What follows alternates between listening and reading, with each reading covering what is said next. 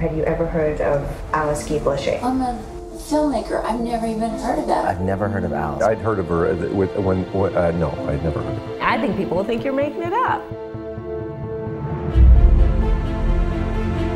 1895. The Lumières present the first public demonstration of their new invention, the cinématographe, the first reliable method to project motion pictures. Among those invited, a young secretary. She thought, why not use film to tell stories? Alice Guy writes, directs, and produces one of the first narrative films ever made. Alice is one of the first to utilize many film techniques, including close-ups, hand-tinted color, and synchronized sound. Alice founds her own company, where she directs and manages all aspects of production.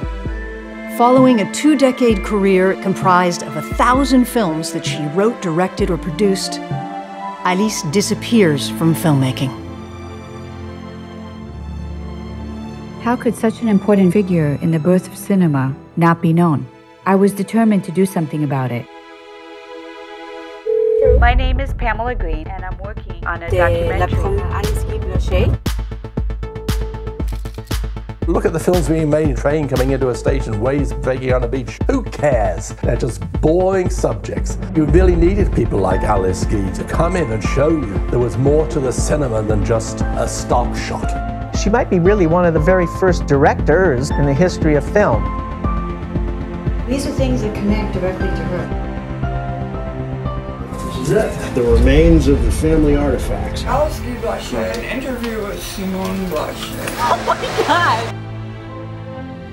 The acting and the scope of what she's shooting were beautiful, artistic shots. She was a filmmaker of rare sensitivity with a remarkably poetic eye. Most of her films were lost. The stories in the films that did survive were groundbreaking and innovative. But the greatest story of them all was her own.